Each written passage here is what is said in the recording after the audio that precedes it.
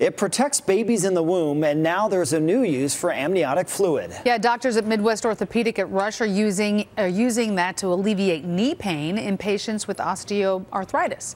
NBC5's Lauren Petty shows us how it works.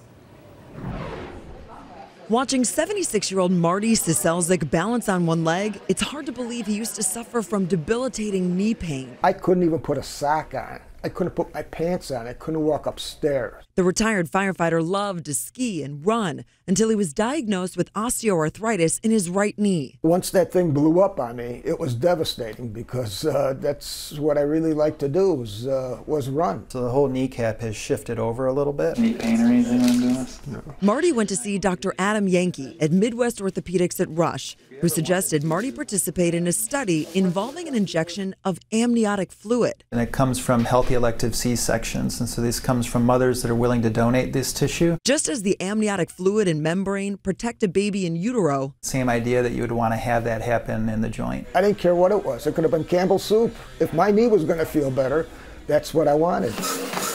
after one shot, Marty was back running again, even giving Dr. Yanke the first place medal he won in a 5K race.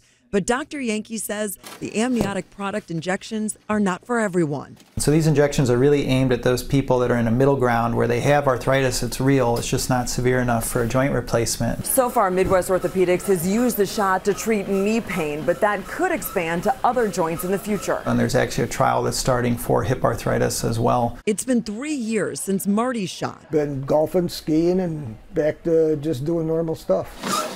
Even running 3 to 4 miles a couple of days a week. That injection helped me. I don't know if it'll help everybody, but it certainly helped me. At Midwest Orthopaedics at Rush, Lauren Petty, NBC5 News. Yeah, I could help a lot of people. Wow, he looks great. Yeah, Yeah. Good to see.